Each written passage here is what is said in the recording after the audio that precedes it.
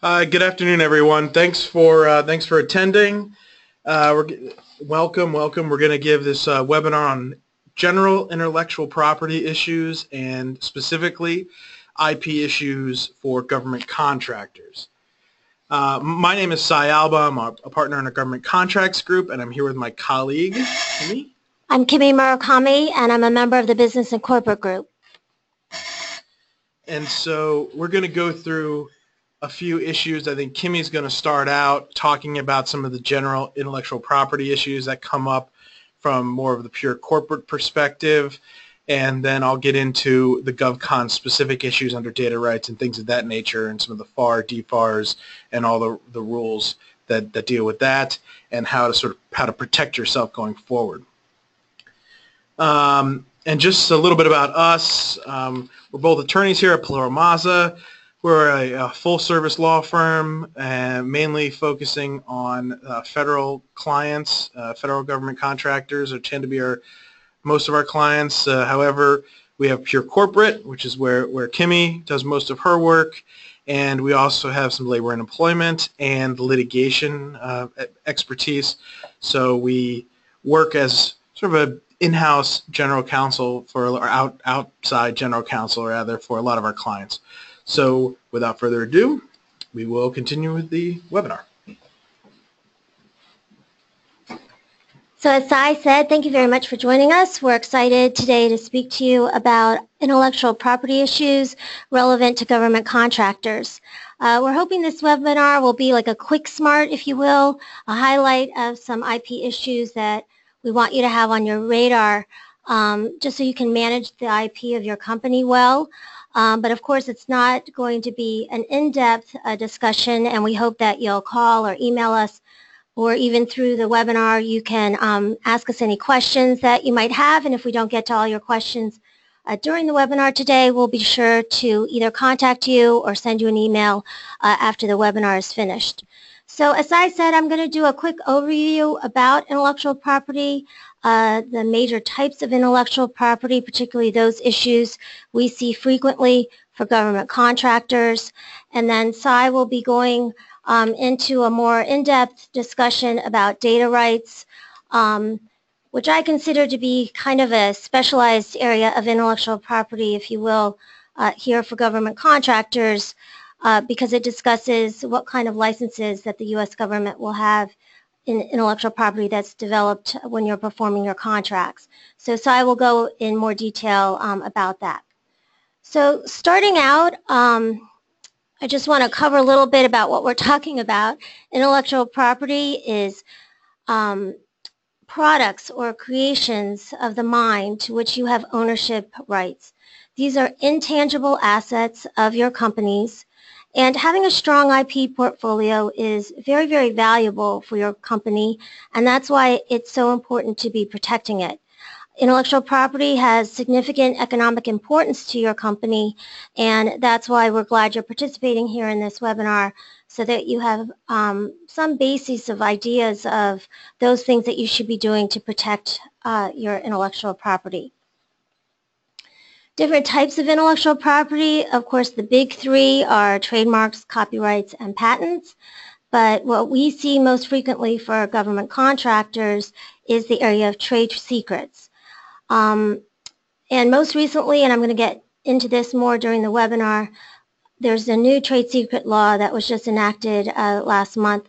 So we really want to make sure that we bring you up to date on that and let you know a little bit about that and what you should be looking for and changes that you need to make to address that as well. So starting out, let's talk about trademarks. A trademark is a word or a phrase or design that identifies certain goods or services. And all of you have a trademark because your company name is a trademark that has certain rights associated with it. A tagline, some of you have taglines that can also be trademarked, as well as logos. I see all of your emails, for example, in your signature blocks. A lot of you have design elements that are part of your company name, and that as well can be trademarked. When your company first started and was using its company name in commerce and going into business, That first use of the company name is when trademark rights first started to affix or arise with the use of your company name. Those trademark rights, when you started using the company name, are for a particular territory or geography, if you will, in that particular state or region. And some states even have trademark registration that you can do in the state. Those initial kind of rights that I'm talking about, or as I've written here on the slide, are known as common law rights. And so just using your company's name in commerce has started the beginning of your ownership or trademark rights in your name. We would also strongly suggest and recommend that you start using in any printed materials a symbol like a TM symbol. That's what's used for goods, or an SM symbol, superscript, for services. Because again, this is a way of asserting in the public, asserting in commerce that you have ownership in that name. There's also what you're very familiar with, which is federal trademark registration. That's when, after you get federal trademark registration, you can start using the R in a circle symbol. You cannot use that symbol unless you have a federally registered trademark with the United States Patent and Trademark Office, or known as the USPTO. That process for filing for federal trademark registration is one that we do often for clients. It can begin with an online filing. We'll talk a little bit about, you'll answer some questions for me, and we'll talk a little bit about your mark. We'll identify some classes or industries in which you do or perform your government contract services. And after filing that, it takes about 3 months before we'll get questions back from the PTO, from a trademark examiner. Those questions are known as an office action. We have 6 months to respond to that. And then hopefully our response will satisfy the examiner's questions, and he'll publish your mark in a PTO publication known as the Official Gazette. And after a 30-day protest period, then you would get your federally registered trademark. So generally the process takes about 9 to 12 months. And once you have that federal trademark registration, that would allow you, for example, to sue for trademark infringement in federal court. So there are definitely advantages to filing for trademark registration, and again, we're happy to help you with that. And I guess I should go back. I realized I skipped over what a trademark is not. And I bring this up because there's been some confusion sometimes with clients where they think they might have already registered their trademark, for example, because when they did the filing of forming their company, for example, at the state level, and you filed your certificate of formation or your articles of organization, at that time, you're not doing anything with respect to getting your trademark registered. You're also, when you register your domain name for your websites, again, while domain names could be trademarked, if you will, filing your registration for your domain name, like with GoDaddy or one of those companies, is not doing your federal trademark registration. So I just wanted to point out a few of those things where it can get confusing, where clients have thought, oh, no, I already have a registered trademark, and they haven't actually done that process. So trademarks is, very, very important, but again, like I was saying, most commonly we see for our clients is the area of trade secrets. So what is a trade secret? A trade secret is your secret sauce, if you will. It's the recipe for Coca-Cola, for example. A trade secret under the laws that we're always reading and looking at is something where you've taken reasonable measures to keep it secret, and we're going to talk about what some of those measures are, and that the information derives economic value from not being known to others. So having value or being very proprietary to your company and what you do is what is necessary in order to have what constitutes a trade secret. Protecting trade secrets is done under state law, and that's because in almost all states, about 40, I think it's in Massachusetts and New York that haven't, all states have adopted some form of the Uniform Trade Secrets Act. And what I was alluding to earlier when we started about the new federal law is this past May, on May 11th, the President just signed into law what is known as the Defend Trade Secrets Act. And this is really important and will really change the law in the trade secrets area. This law, amongst other things, allows for a civil cause of action to be brought in federal courts for the misappropriation of trade secrets. It doesn't take away or get rid of anything with respect to state law actions, but it's providing this new opening of doors, if you will, to the federal courts for misappropriation of trade secrets. There are a lot of other, I don't want to say controversial, but other things in this new law that we'll just have to see how they play out. For example, there's ex parte seizure, which involves being able to try and stop someone from disclosing more of what you feel is your trade secrets. There are notification requirements in this new law having to do with whistleblower protection for employees when they want to bring to the attention some of the things that they might think that you're doing that's not appropriate, and that they have to disclose trade secrets in the process. So there are going to be changes that are going to need to be addressed as a result of this law, and as we do quite frequently at our firm, we'll be sending out blogs and client alerts with information about that and writing articles on it. So there isn't, in contrast to what I described as that federal trademark registration process, there is no federal registration process with the USPTO for trade secrets.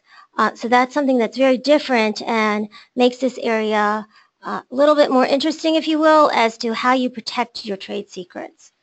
For those of you who are government contractors, which is most of you, I've tried to specify here, in case you're wondering, is something a trade secret?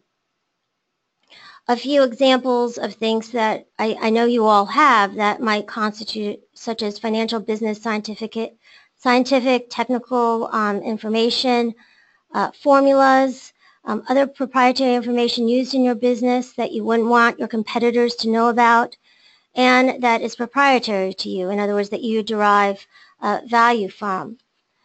Some of the factors. Oh yeah, there's just one thing I wanted to add. Whenever we said that there's no protection for trade secrets under the federal space, there's no protection per se by the virtue of something being a trade secret. But if the trade secret is something that's patentable or copyrightable, then in those cases there would be potential federal protections under those regimes, but not by virtue of merely being a trade secret. Right, or registering it. And again, now we have this new DTSA, if you will, the new law that I spoke of, which again is going to provide more federal protection for your trade secrets. So again, as we were just discussing in the government contract space, examples of trade secrets are your pricing information, your pricing strategies, your marketing plans, business and financial information, bidding policies and procedures, and some of your price lists. So again, I'm trying to point these things out so you're being vigilant and cognizant of what information needs to be protected in your company. Trade secrets are not information that's in the general knowledge or that can be acquired publicly. It does not include skills or abilities necessary to perform the job that your employees come in with.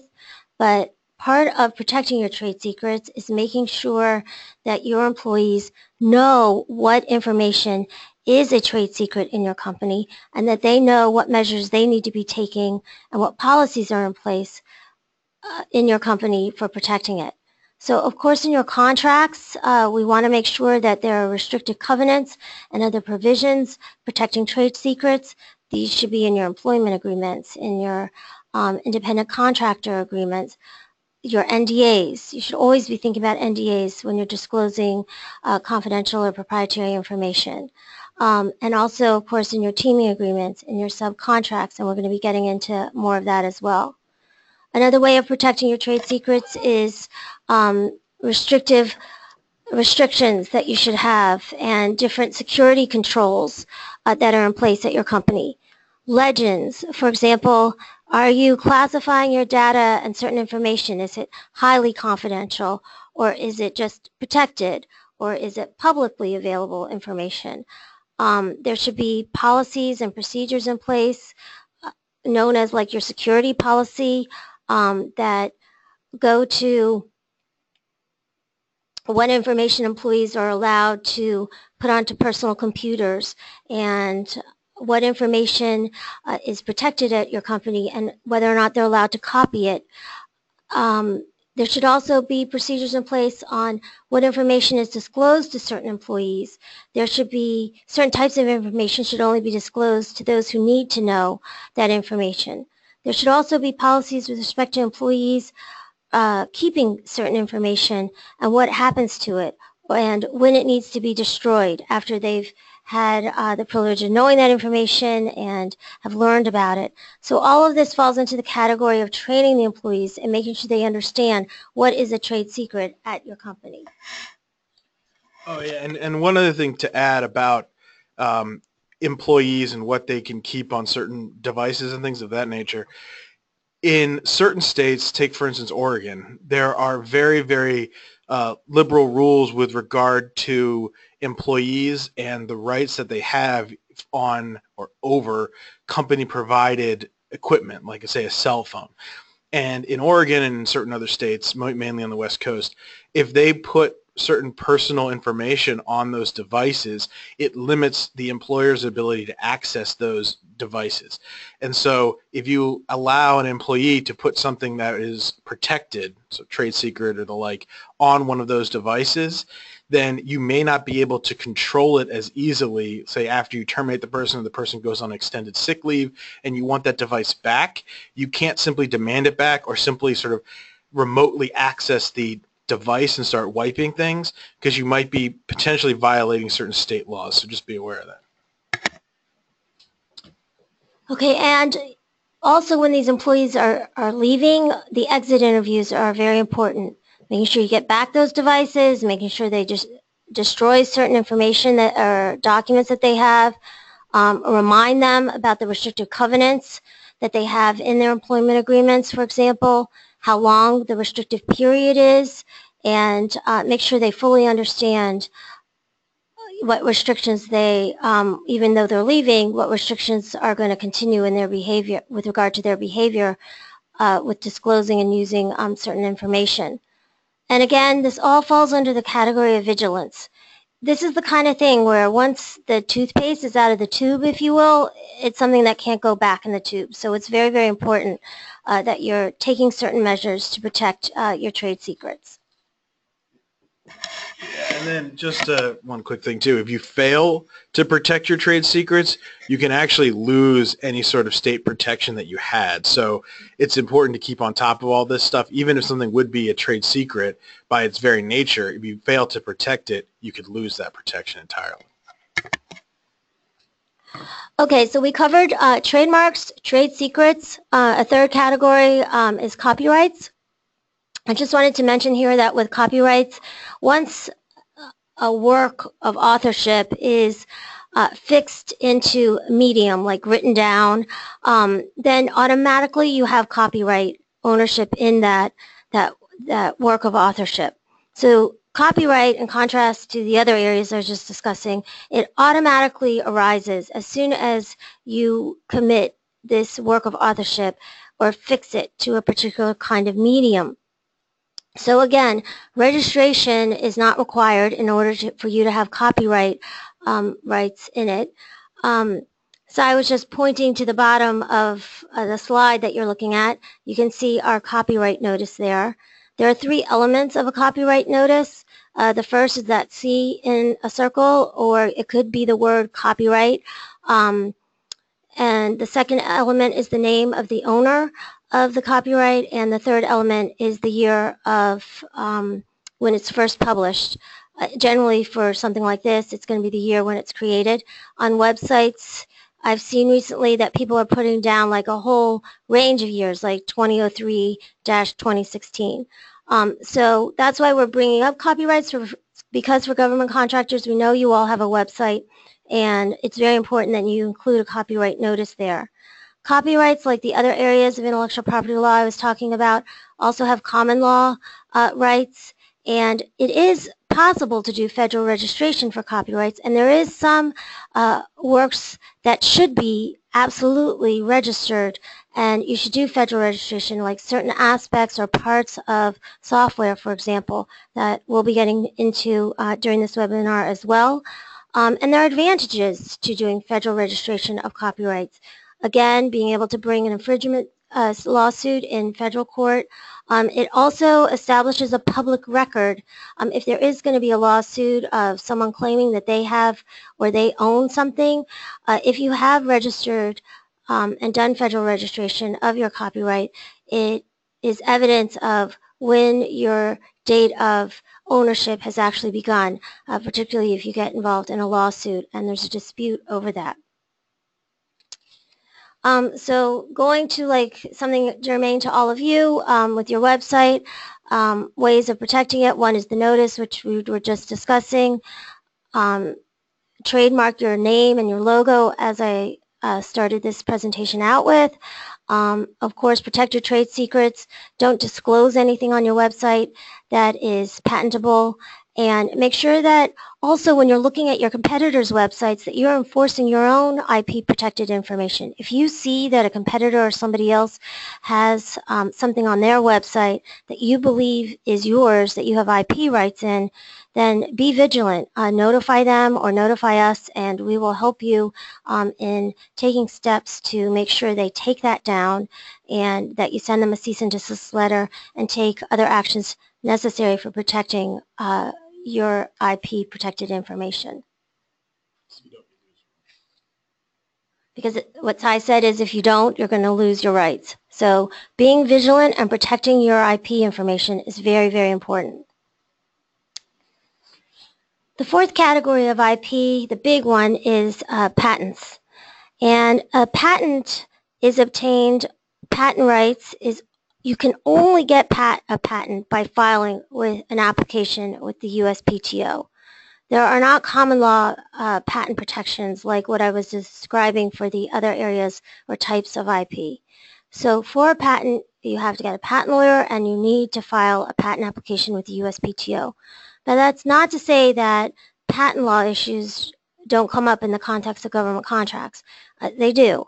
And so this is some of what kind of, if you will, like a on the fence issue of what Cy's I'm going to turn this over to Cy and he's going to start talking about is how patent law issues really arise in the context of government contracts. In the FAR, there's a definition of what is a subject invention, subject to a patent, and that is something that's conceived or reduced to practice while performing or under the contract. There are regulations that describe how the contractor must disclose the invention. You have to make an election as to whether or not to retain title or whether or not you're going to grant the government a license. And so those are, again, some of the issues that Cy is going to get into more detail about. And there's also this extraordinary thing called march-in rights, where the government can march in and force a contractor, the contractor holding the patent to it, and force the contractor to license it to other third parties. Recently, Cy wrote a blog about this. We've never really seen this enforced. It can only happen in extraordinary circumstances, and there have been extraordinary circumstances where we thought the government would march in and force the contract holder, the contractor, to grant a license, but the government did not. So we haven't really seen cases where this has been exercised, but it's important, again, just to know that this could happen. So now I'm going to turn it over to Cy, who's going to get into these issues and a little bit more about data rights. Thank you, Kimmy. Yeah, and with regard to march-in rights, the example that Kimmy was referring to is the most extreme example that I'm aware of is there was a specific medication that was developed to prevent a relatively rare illness, and in that situation, the patent holder wasn't actually creating the product. And so people were getting sick and potentially dying from this illness. And certain other companies petitioned the government, and by the way, this was developed under a federal contract. It was a subject invention, and so the government had these rights, because generally they don't have the rights. It's only if they sort of paid for the development. And the government refused to step in, saying this is an extraordinary remedy, and that in that sort of scenario, it wasn't something where they felt it necessitated them to exercise that authority. So unless, I mean, people were dying in that case. So it's pretty rare. And in the blog article I put together, I essentially said that this march-in rights isn't necessarily something to be worried about. Sometimes people see it though and panic, or they don't understand it, and they ask questions, and they want to know more about it. And it's one of those powers the government has, but they don't really use it. It never comes to execution. So it's just something to be aware of. Otherwise, so outside of the patent realm, then there's the other realm for federal contract purposes is under data rights. And so you've got some provisions in the FAR, some provisions in the DFAR. There is overlap, but they're not identical. So it's important to understand the differences, things like that. We'll go into that soon. And there's different types of data that are covered under these things. There's technical data, and then there's computer software, both non-commercial and commercial, and different types of rights as well, which are listed here, and we'll go into more detail. The key thing, whether you're talking about data or software, whatever your product happens to be, whatever item, is when it was actually developed. And that's defined under the FAR and DFAR, so that whenever something is sort of reduced to practice, similar to the definition back here of subject inventions, once something is reduced to practice, that is whenever the rights for all parties, the government and the contractor, those rights attach at that moment in time. So, and reduced to practice is reduced at the lowest practicable level. So if you have some sort of software and you sort of develop the software and it does one particular task, and then later you have certain iterations of that where it adds more tasks. Let's say the initial software was produced under a federal contract, and you did none of that development at private expense or at your own time, then those items would generally be items that the government would have unlimited rights in, and we'll get to that soon, but what that means. But if you did later iterations of it, or you created other functions for that software later at private expense outside of federal procurements, then those later items or modules or whatever you want to call them would be developed later in time. And so the government would never have rights to that. Or take, for example, something that was developed, if you were developing all of those, starting to develop all of those things, all the modules, the entire piece of software while under the federal contract, but those other modules weren't actually reduced to practice and were not really functioning, then even though the government may have invested, or you may have taken federal dollars to start to produce those, you didn't actually develop them with federal funding. And so keeping track of when it was actually developed is critical, because that's when the rights attach. Even if you can't separate something module to module, if you look at the sort of compiled code, and let's say you add things to make the code more efficient or something like that, and I just use software as an example because it's easier, but this applies to non-software technical data as well. But if you, say, change the code and make it more efficient, or take less processing power, or work faster, or whatever, those changes would also, if you did them at your own private expense, would not be something that would fall under the government's rights, because you didn't develop them during a contract. You didn't reduce them to practice while you were being paid by the government or under the federal contract. So it's important to just keep track of when that trigger occurs. Especially under the DFARs, the real key thing is who paid for it, right? So if the government fully funded something, they're going to get unlimited rights. If you fully funded it or it's fully funded out of your G&A overhead just profit, then those sorts of items you have the most ability to retain the rights on. And if it's done both at government and at private expense, to the extent you can drill down to the lowest practicable level of what items were done at private expense, what items or parts were done at government expense, then you can divvy up the rights to those things. However, if there's no way to discern when your creation, your development started and the government stopped or vice versa, then you could in theory have something that was developed at mixed funding. And that's treated differently depending on whether you're under the FAR or under the DFAR. We'll get into that in a minute. This is just a list of the key, sort of the main clauses that things come up in, or disputes or questions. And so I just wanted to list them in here, and we'll get into what these mean in a minute. So obviously the FAR provisions don't apply to DoD. You have to go with the DFAR's regime, and there are differences.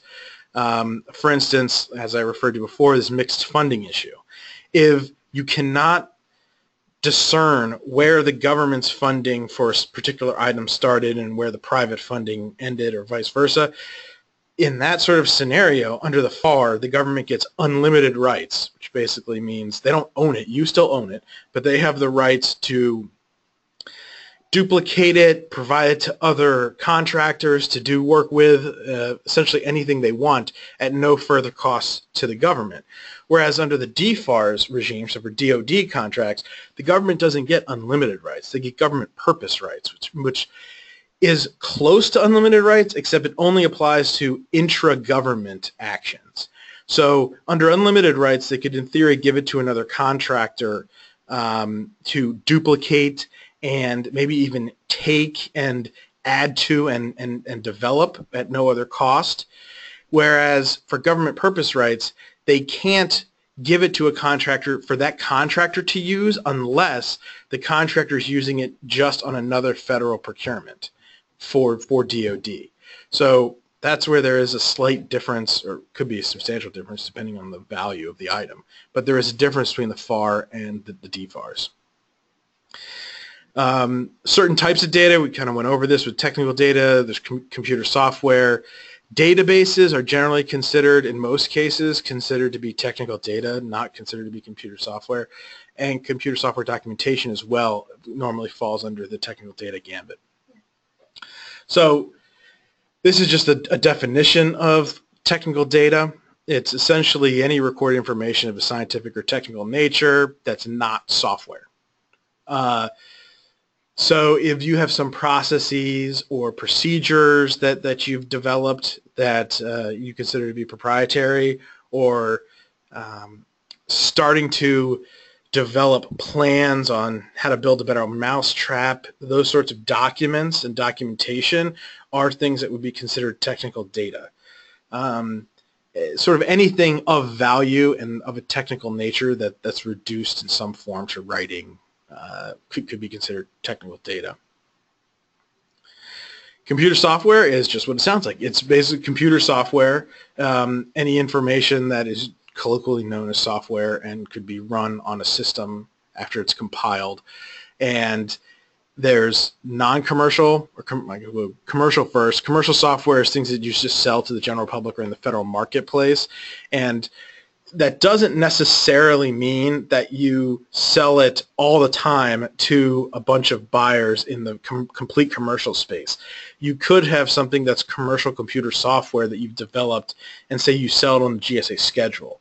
If you're developing it for something other than a very specific use for a specific customer, then that could be considered commercial software. And so all the commercial software rules would apply.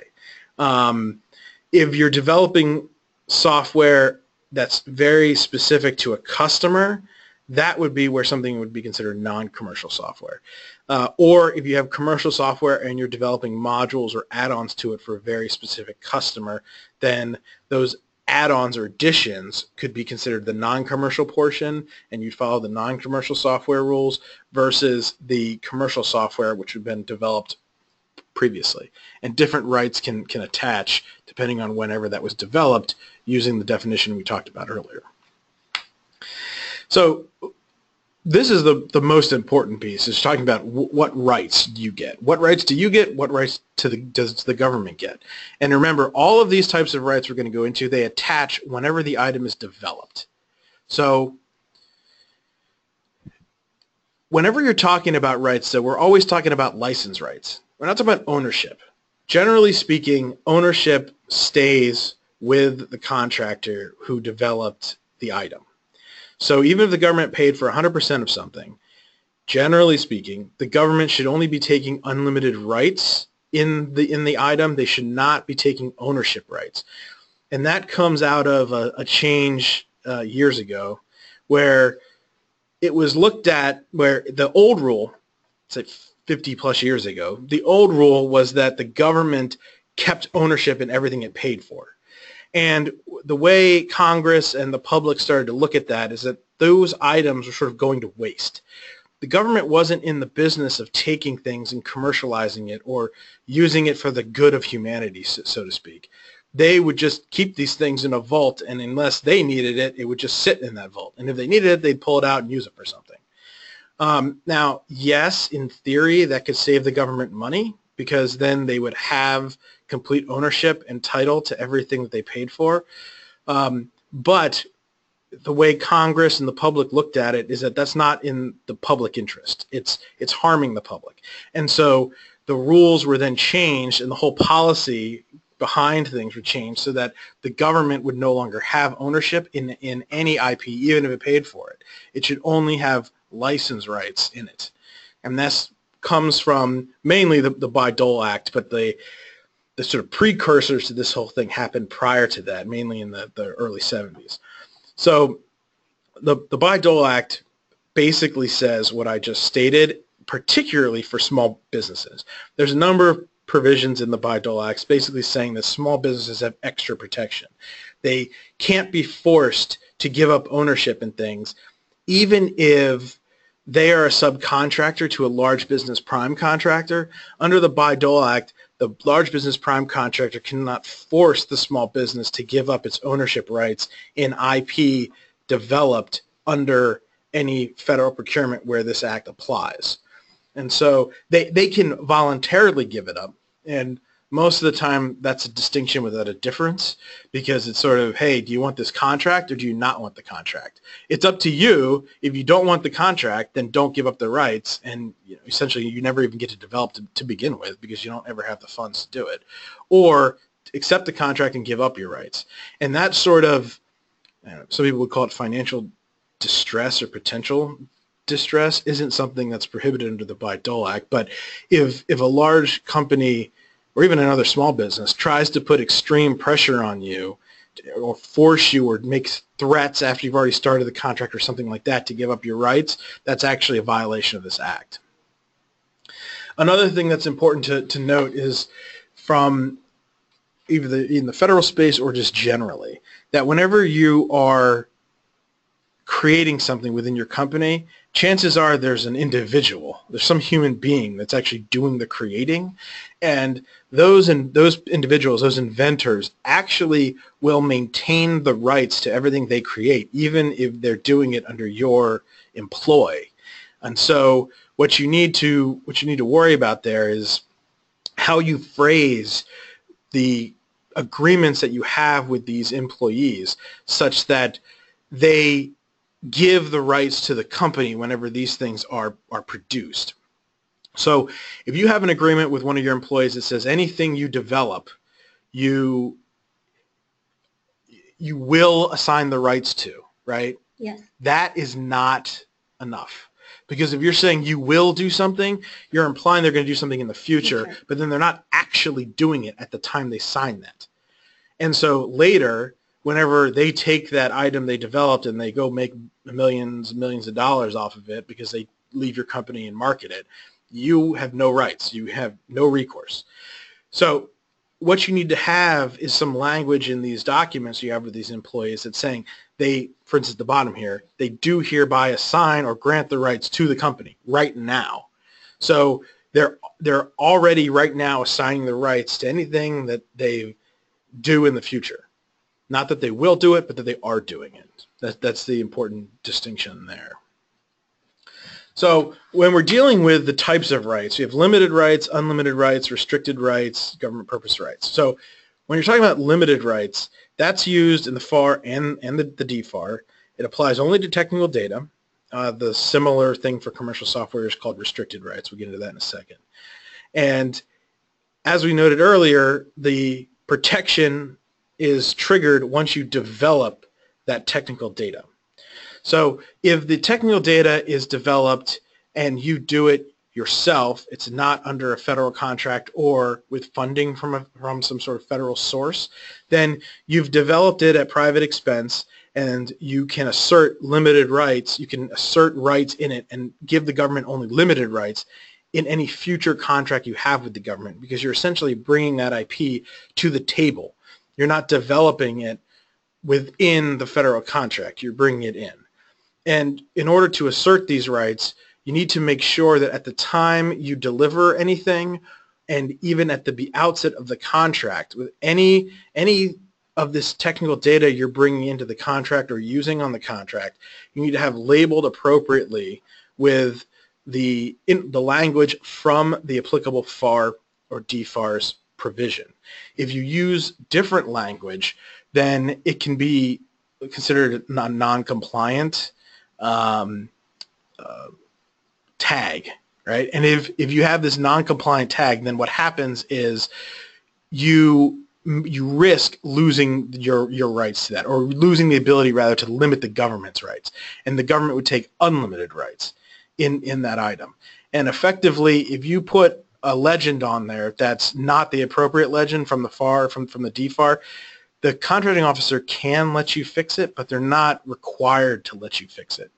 So it's important to make sure you do it right the first time. Generally speaking, limited rights, they can, within the government, they can modify it, release it, they can put it on in some performance, which would essentially be if you have some technical data specs or some sort of blueprint and they're using it in a presentation to others within the government, that's okay. And they can disclose it to other people within the government, right? They can't use it to manufacture things, and they can't use it or disclose it outside of the government. Most of the time, when you're talking about not disclosing outside the government would like to use it to disclose potentially to another contractor to have them do follow-on work or further development work. And if they only have limited rights, they can't take that position.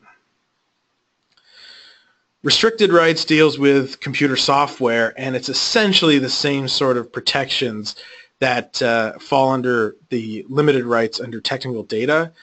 And it's the same sort of thing applies. If you develop the software at private expense outside of a federal procurement, then you can establish yourself as being the main owner, and you can limit the government's rights by restricting them. And it's only for computer software.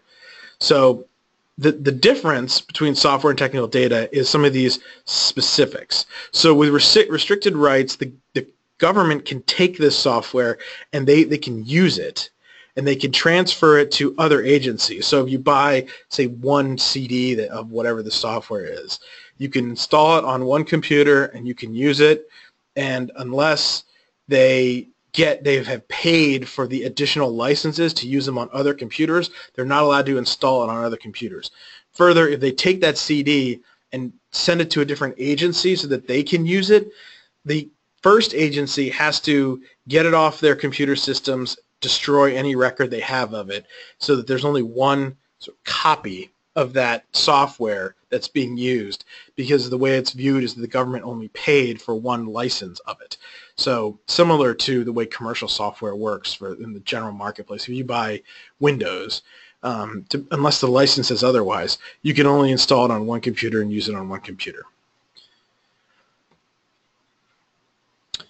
Government purpose rights are used actually only in defense contracts, is only under the DFARS, and it applies to both non-commercial technical data and computer software, but only if it's developed at mixed funding, and as we noted earlier, only in those instances where it's impossible to discern where one funding source began and another started, or where one ended and another started.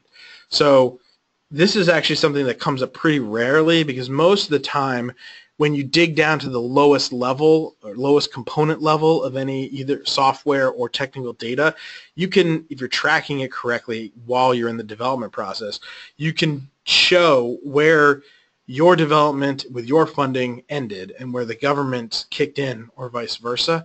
And in that case, you would never fall into this mixed funding bag. You would always be able to delineate those separate rights. So it's only in those situations where you cannot do that where this really applies. And when you're talking about unlimited rights, generally, if you don't put a legend on the software or technical data that you're giving to the government, and if the government or the government paid for everything completely all the way through the development stage, then the government will take unlimited rights. And this is supposed to be the largest rights pool that the government is allowed to take. Ownership is beyond this. Ownership gives you more than unlimited rights, because you can do anything with it. Whereas unlimited rights is you can use it in an unlimited manner, but you never own it. You can't sell it to someone. You can't take it and commercialize it, right? But with unlimited rights, what the government can do is they can give it to other contractors for like a follow-on contract. And those other contractors can take it, can modify, can add to it. And for those modifications, they could even commercialize those other modifications. So it's when the government takes unlimited rights in something, it can really take sort of the wind out of your sails as far as being able to protect yourself and protect your either computer software or technical data. What it doesn't do, though, is affect your ownership rights. You always have the ownership rights if you developed it. So you can sell it, you can commercialize it, you can add to it, you can do anything you want to it. The only thing this means is that you can't restrict the government from doing certain things. So you never give up your ownership rights. Now, I understand in certain contracts, I've seen it come up more often where the government is trying to assert ownership rights, and they can put that sort of thing in contracts, but the government is not supposed to be doing that, as the Bayh-Dole Act and general policies are supposed to heavily lean against that, because it's not in the public interest for the government to take ownership over any of these types of IP. And so when you're talking about these things, obviously, if it's developed purely at government expense, they can take unlimited rights in it. Form, fit, and function data is essentially if you give them something. Let's say you put together some server array for them, and they need to maintain it, and they need to maybe add or remove parts to it, that sort of stuff. All the sort of manuals on how all that works, that's generally your form, fit, and function data. And for that, even if the government has restricted rights to certain software or limited rights to the technical data to develop or put together that server array, the information needed to maintain it is not restricted, because they need to be able to hand that to maybe a maintenance contractor to come in and do the maintenance on that work. But your IP in the meat and potatoes of that item are still protected.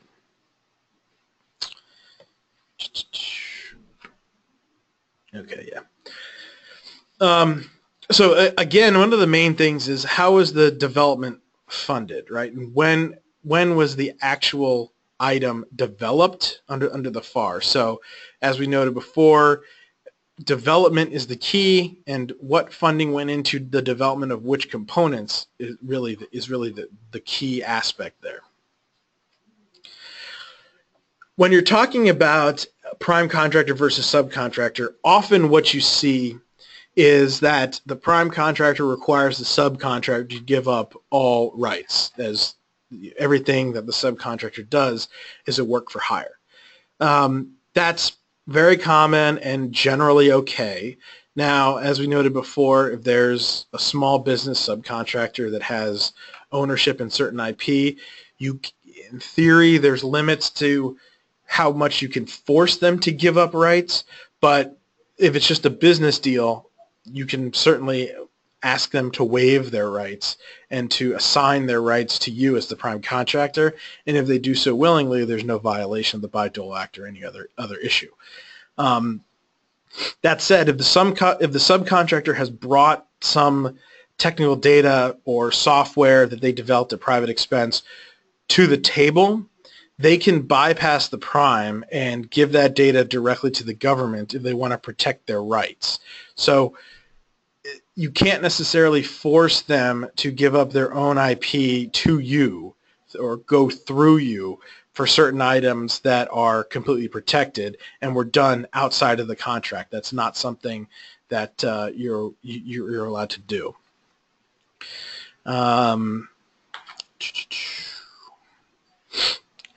As we noted before, when you're putting different legends on your technical data or your software, you have to use explicitly what's in the FAR or the DFARs.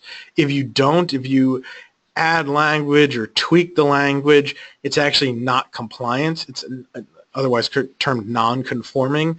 And in that case, if it's non-conforming, as noted earlier, the contracting officer can essentially refuse to allow you to fix it, and then you've just given the government unlimited rights in that technical data or computer software.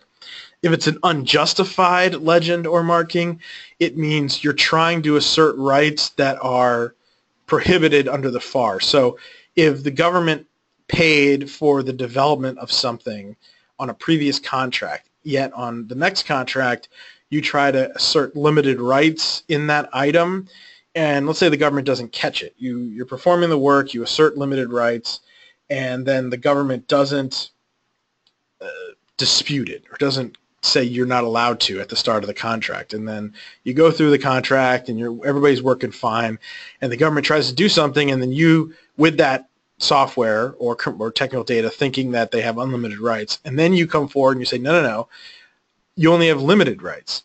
Well, then at that point the government can look at the issue and say, no, that was not a justified marking, so we disagree, and we don't think we have limited rights in this. We think we have unlimited rights, and we're going to do what we want to do. And at that point, you would have to go through either a claim route, or you could, in theory, file a lawsuit to try to stop that from occurring. But you'd have to go that route in order to fight whether or not something is justified or unjustified. When we're talking, because development and that time for development is so crucial, it's very important to keep careful records of the development process and knowing when certain things or items down to the lowest practical level were developed. So, or say software, if you have one piece of software and it does some function and you did it all private expense, you should be keeping track of that. Somewhere you should be notating within your agency, in your organization, that this software was created on X date, it did this particular thing, and this was done completely at private expense through just either profit or through our R&D funds, that kind of thing. And if you have that record, you're in a much stronger position if the government tries to dispute over here. If they try to say that it's unjustified because we paid for it, careful records can be brought to the fore in order to beat that back or dispute the government's intentions. So, when the data was developed and at the lowest practical level, keeping track of that as well. So you have to be very specific in your records so you know what you're trying to protect.